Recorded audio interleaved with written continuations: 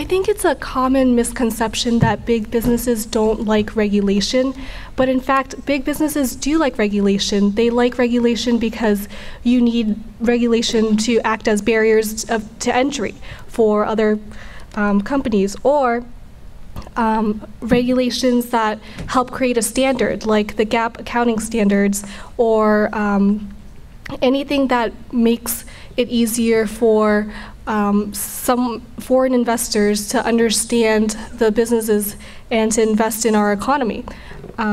So yes, we do agree that the government intervention is necessary to create these regulations, and in fact big businesses are leading the way, pushing for these regulations or for these policies to help create standards that even small businesses would have to follow, and it makes it easier for us just to be efficient in the economy.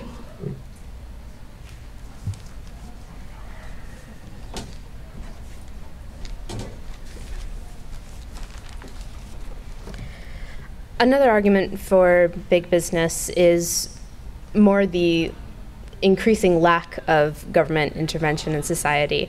We keep talking about we're going to be cutting the budget, and next year the Republicans are hoping to cut $6 trillion out of the federal budget. So obviously we have to keep rolling back these social programs for our country.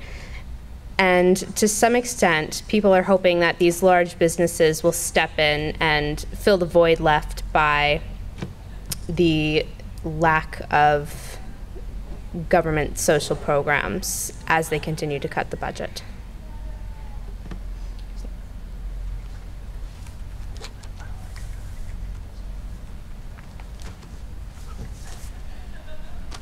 I guess I just wanted to add a more general comment because it's difficult to argue that this corporate takeover thesis, and I mean, I think about a lot of the examples you're saying, Exxon not paying taxes and things, but I mean that has to do a lot of things like oil subsidies and all sorts of subsidies that the government offers to Boeing and Lockheed. And I mean that's a question, yes, that you have to ask the government, and I don't know. I mean, yes, there's lobbying, but I also think a lot of responsibility goes on the government, so you can't necessarily blame the big businesses and for getting these subsidies, because it also has a purpose to serve the society here. Also, big businesses, I'm not sure if this is really an argument, they don't always make so many profits either. They just have large amounts of capital.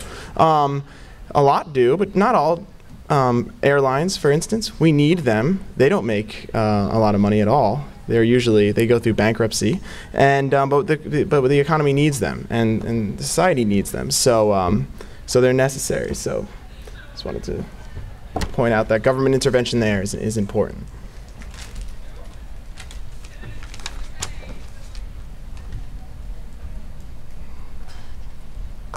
All right, so that's going to be our last question, and I guess I'll ask the judges to take some time to think about, which side you think may have argued stronger case. And I'd like to thank our debaters for researching all semester and presenting these arguments. You guys did a great job, and I think we should all give them a big round of applause.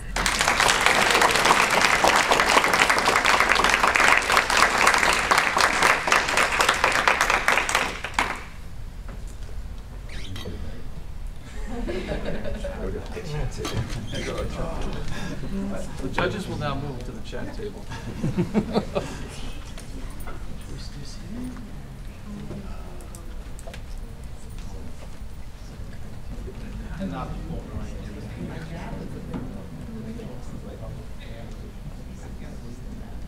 We need a steel drum or something, yes? Only if you shimmy on the way up. I shimmy unintentionally, actually.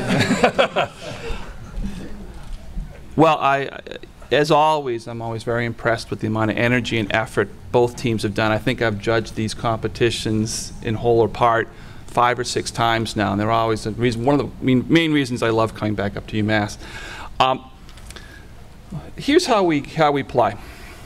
We felt that the small business team had a good balanced argument and provide a good level of detail. We also appreciated that the multinational pro team did address effectively economies of scale, and that the small cluster approach didn't seem appropriate for certain businesses like telecom and railroads, and we kind of went through some of that. That all said, we all agree that the small business team was more effective in this debate. So congratulations to the small business team.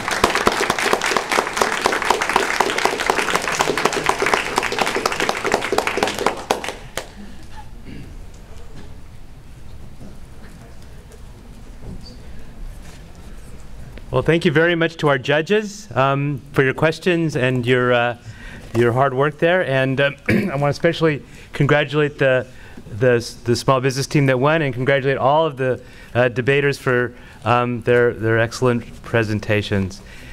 So we have some awards to hand out, a certificate for all our debaters. Daniel Brock.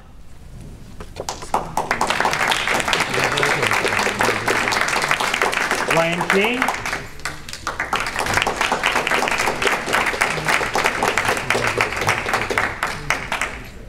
Angela Lee.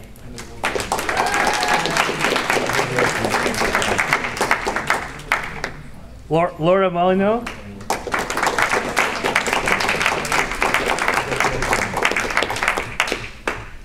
Thomas Peake.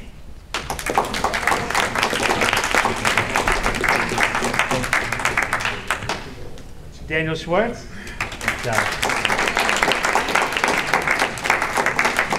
And last but not least, Luke Seberg.